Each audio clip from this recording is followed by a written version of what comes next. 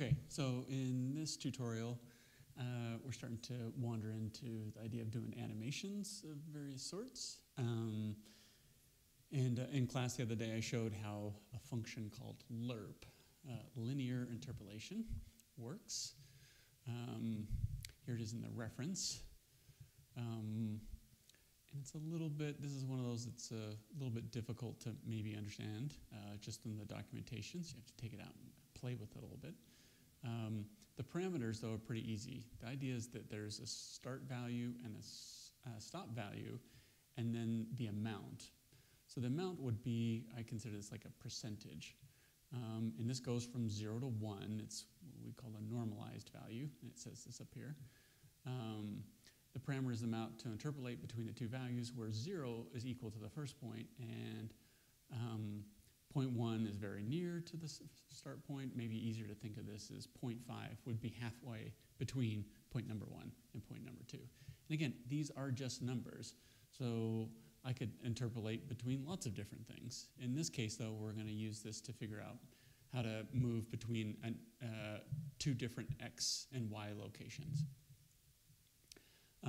If you really want to get into the math of this, here is the trusty Wikipedia. You can get into all this math if you really want to do it.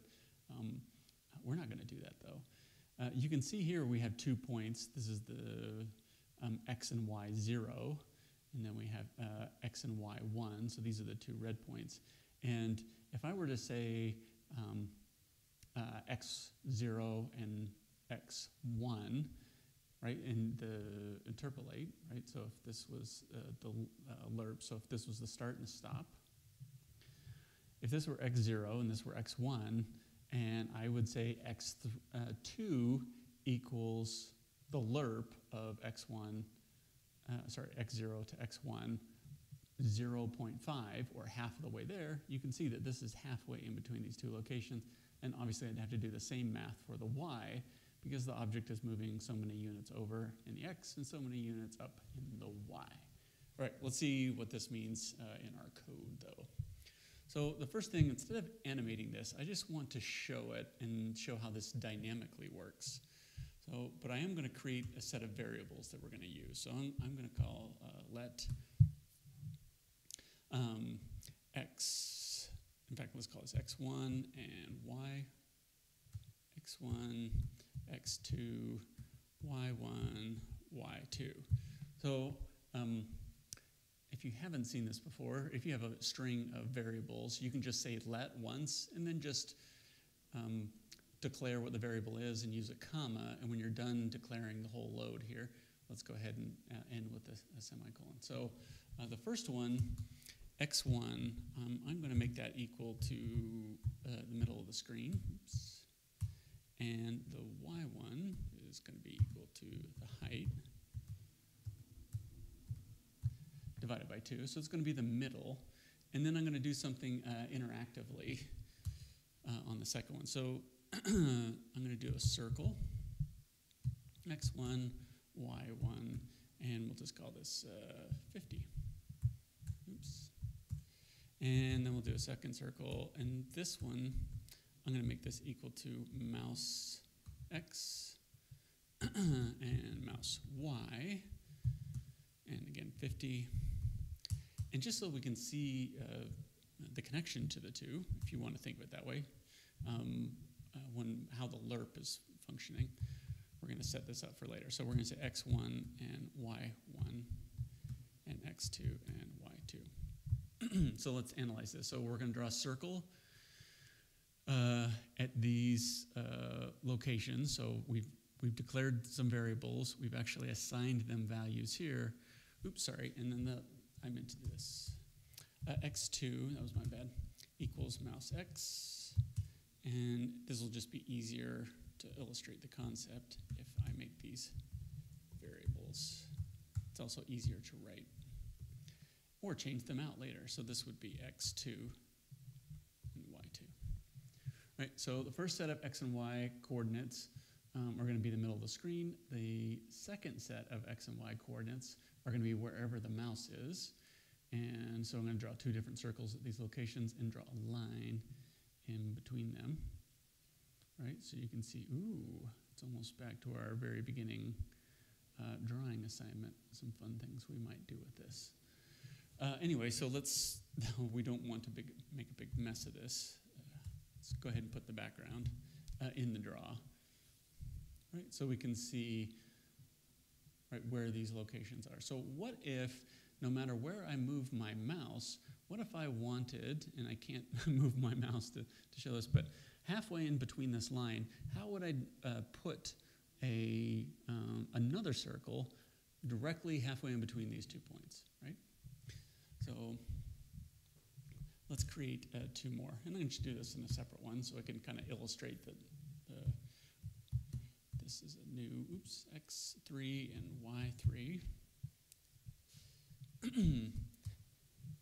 And then, so these are going to be 2 new variables, and x3 is going to be equal to the lerp, okay, the linear interpolation between x1 and x2, and then I'm going to put 0.5.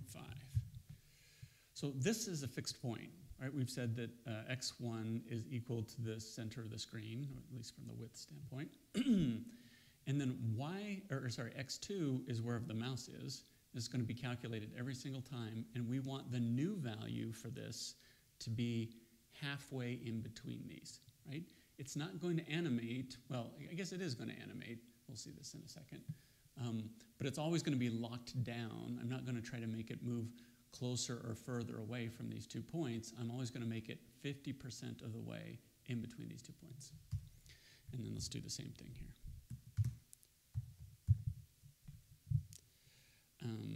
X2 and Y,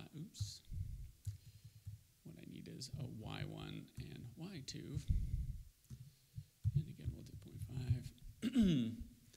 And now what we need is another circle, right? What did I make those? 50? Let's make this one 100. X3, Y3, and 100. So the first x and y is a fixed point in the center of the screen. The second x and y for each one of these circles is going to move directly underneath my mouse. And the third set of x and y is going to be placed halfway in between these 2 sets of coordinates. Right? So this is kind of a dynamic rigging setup. Right? So there's lots of different things we could do with this. Right? So this is the static version of that. So, but how would we make the big circle move from the center of the screen towards the circle out here where my mouse is, right? So this could compound very quickly so that this moves very slowly. I'm just going to say 0.01, 0.01. And what we're going to do is move from, I guess I'm going to have to assign these. We're going to start with x3 also equaling the width. Let's start with it just equaling x1 and y3 equaling y1. So what I want to do is animate the big sphere starting at the center and moving its way out to the circle wherever my mouse is. So I need it to start in the center because that's its starting point, right? And then, so x1 here. But we need this to change over time. So we want to start x3 and y3 at the same location. In fact, maybe we'll just do it this way so it's maybe helpful for everyone to see it this way. Maybe that's confusing to see it equal to 2 different sets of variables. Right, so they're both these x, the starting position and the one that we're going to animate, the third set of x and y. They're going to start at the center of the screen, and we want them to move towards these locations, the x and the y of this. So what we're going to do is put x3, and this is what we did in class, and y3. So what it's going to do is say this is the starting location and move a very small percentage of the way towards this number. I mean, together this is going to be a location, but we're just saying this number should be trying to get to this number, and here is the speed with which or the percentage of the way that we want you to go along that route. And we're doing the same thing for the y coordinate, right? Because we're just taking these numbers, point A, point B, and the rate that we move between those two numbers. Let's see what we get here.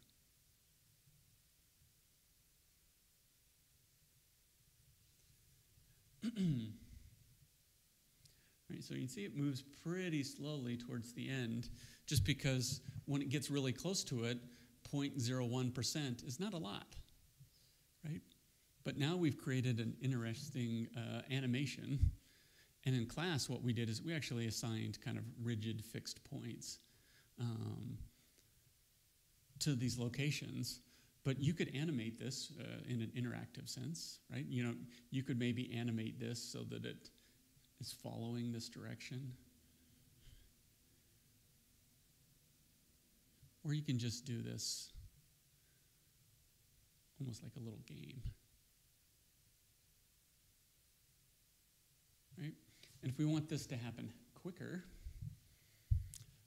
we'll just turn this up just a little bit. We're still using some pretty small values.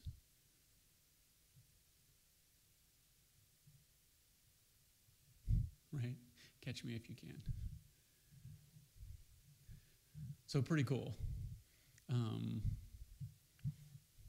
All right, just about 12 minutes. So let me recap. I did this different than I did in class. Hopefully this reinforces what we did in class together. We all coded together. But this shows a way of making this more interactive, but also the concept that we're just going from, let's do some notations here. I should have done this before. Move in a linear fashion from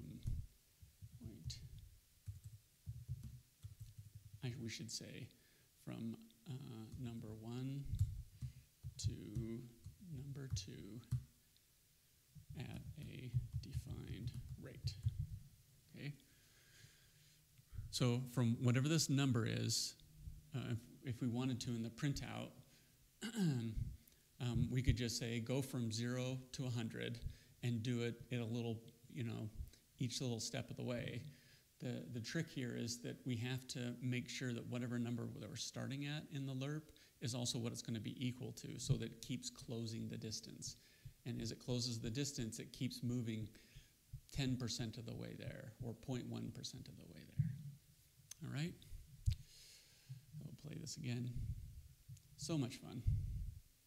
I think maybe you can see that thing moves very fast when it's based on a percentage. So its speed is dependent on how far away it is, and it will ease in there. So you can imagine, this gets done quite a bit in animation programs in the tools that you get to use. All right, hope that helps.